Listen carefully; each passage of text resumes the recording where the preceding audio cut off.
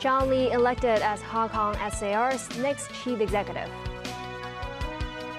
He received the endorsement of 1,416 election committee members, or some 99% of the votes.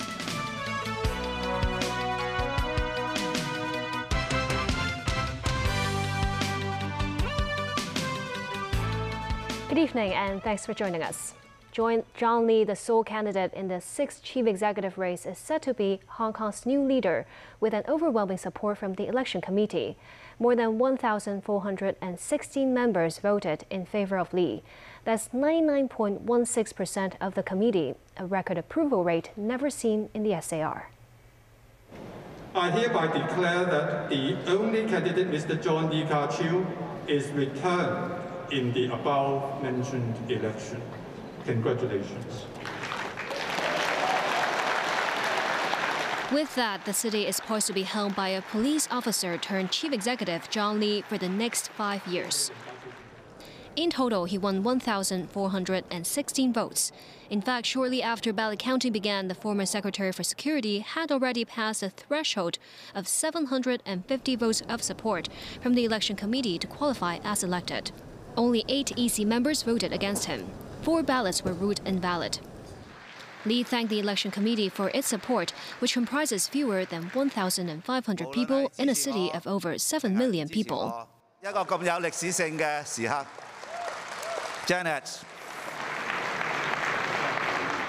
Taking the stage with Lee was his wife. In his victory speech, Lee vowed to bring in results-oriented governance.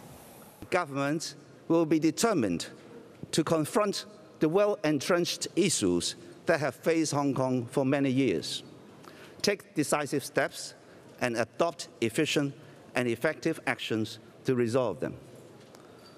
I look forward to all of us starting a new chapter together. A new chapter through deeper connection with the mainland to boost the city's economy and international competitiveness, Lee says.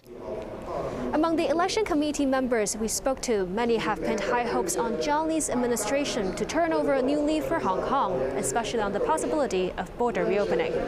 He's met many of the international chambers were very worried about Hong Kong, and I've tried to make them feel comfortable. So I think opening the border more, and I think China has his trust because he is security, comes from security, and China likes that. And I think the most important thing right now is to make sure that we can cross the border in a timely manner, fairly soon. And we know that this is one of the issues that he will be tackling, and we look forward to closely working with him. Lee will take office on July 1st, the 25th anniversary of Hong Kong's return to Chinese rule. Throughout the 2.5-hour voting session, John Lee was present to greet voters in person. 6 election committee members subject to quarantine cast their ballots in a voting station at the Penny's Bay camp. At 8 o'clock this morning, John Lee left his apartment in Ho Man Tin and headed to the Exhibition and Convention Centre.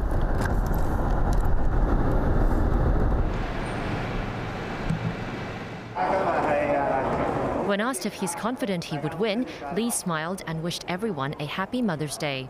During voting hours, Lee stood at different areas outside the voting station and greeted the election committee members. 6 members subject to quarantine cast their ballots in Penny's Bay. That ballot box, after disinfection, was the first to arrive at the vote counting station in the same location. Secretary for Constitutional and Mainland Affairs Eric Tsang accompanied the ballot boxes from the main voting area to the vote counting station. Tsang and Electoral Affairs Commission Chairman Barnabas Fung emptied the boxes as Lee witnessed the vote counting process on stage.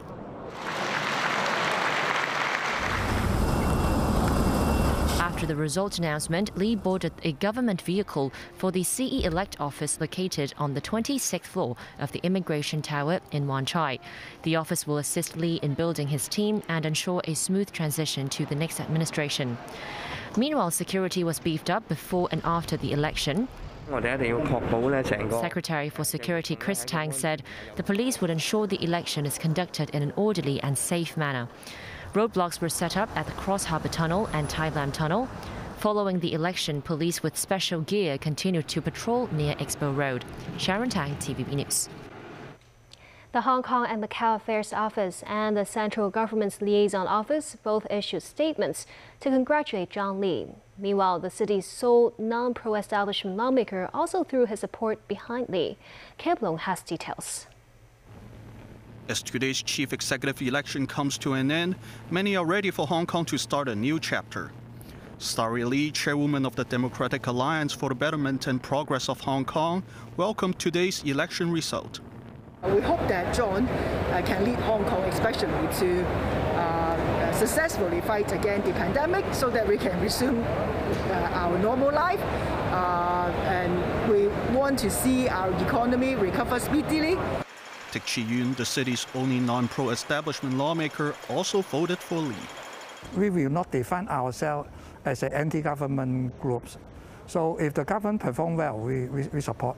If the performance is not good, and then we'll give them some criticism. We hope they understand that different ways we can come together and join hands to move forward about the Hong Kong development.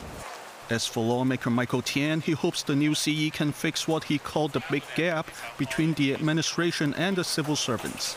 The policy makers can make decisions where it may not be even feasible to be implemented.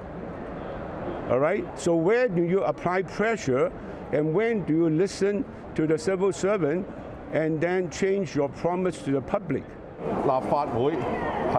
LegCo President Andrew Leung is hopeful that the new administration will maintain a good relationship with the legislature. Chief Executive Carrie Lam issued a statement to congratulate Lee on his successful election. Lam added that she will ensure a seamless transition with the Chief Executive-elect. Both the Hong Kong and Macau Affairs Office and the Central Government's Liaison Office issued statements to congratulate Lee. The two offices added that the election has further implemented the principle of patriots administering Hong Kong and demonstrated the advantages of the new electoral system. Macau Chief Executive Ho Yat-seng also congratulated Lee. After winning today's election, John Lee still needs to be appointed by the central government before he is eligible to take office on July 1st. Caleb Leung, TVB News.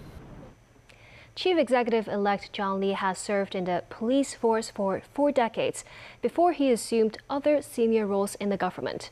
Described by many as a loyal patriot, Lee has pledged to solve the city's deep-rooted problems with a results-oriented approach. Chrissy Khan tells us more. In early April, the then Chief Secretary for Administration John Lee announced his intention to join the Chief Executive race. This decision is made out of my loyalty to my country, my love for Hong Kong, and my sense of duty to Hong Kong people. Even though he is the sole candidate in the CE election, Lee has made an effort to meet different sectors of the community. Each and every time when I come to a place where I can meet people from different backgrounds, different ethnicity, I find it is the most precious time for learning and for making Hong Kong a better place to live. During his time as Secretary for Security, he was involved in several challenging issues, such as prohibiting the operations of the Hong Kong Nationalist Party in 2018 and pushing for the controversial extradition bill in 2019. The now withdrawn extradition bill faced strong opposition and triggered mass demonstrations across the city. And the unrest continued until the Beijing-imposed national security law came into effect in June 2020. His involvement in the implementation of the national security law landed him on a U.S. sanction list. This later contributed to the termination of his campaign's YouTube channel by Google around 2 weeks ago. On press freedom, Lee said it already exists in the city just like the ID card, so there's no need to defend it. But he also has questions about parts of the media sector. There have been people who try to give the impression that they are doing media work, but in fact they are pursuing political and personal purposes, which in fact has polluted press freedom in Hong Kong. 2 days prior to the CE election, Lee and his campaign office held a campaign rally at the Exhibition and Convention Center, displaying the slogan "We and Us, a new chapter together."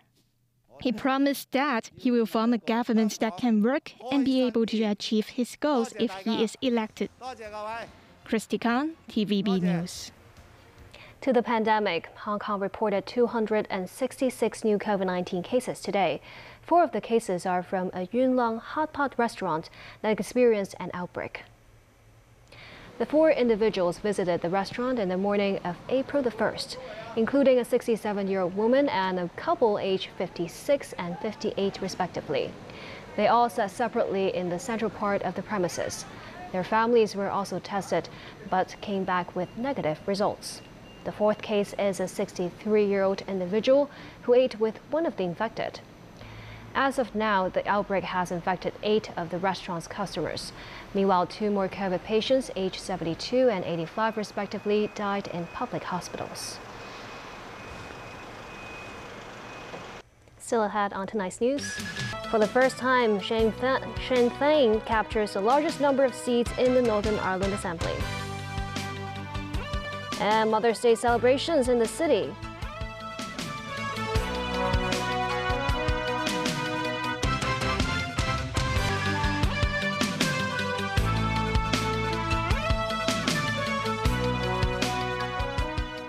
Welcome back. Irish Nationalist Party Sinn Féin were among the big winners in the UK's local elections.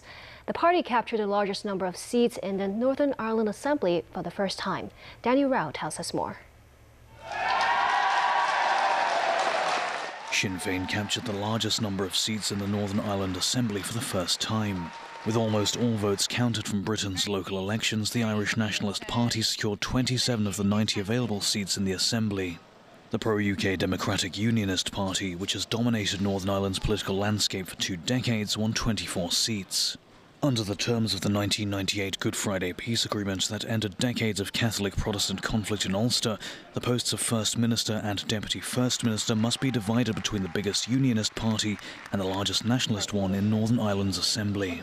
The local election victory means Sinn Féin, who are long linked to the paramilitary group the Irish Republican Army, is entitled to the position of First Minister for the first time since Northern Ireland was founded in 1921. The victory is therefore a significant historic milestone for the party, which seeks a united Ireland. Today represents a very significant moment of change. It's a defining moment for our politics and for our people.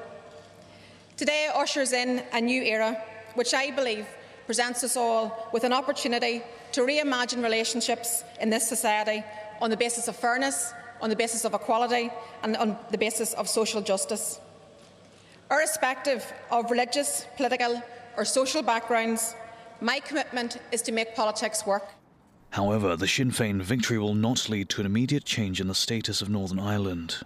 Any referendum on leaving the UK must be permitted by Westminster, and the lobbying process could take years.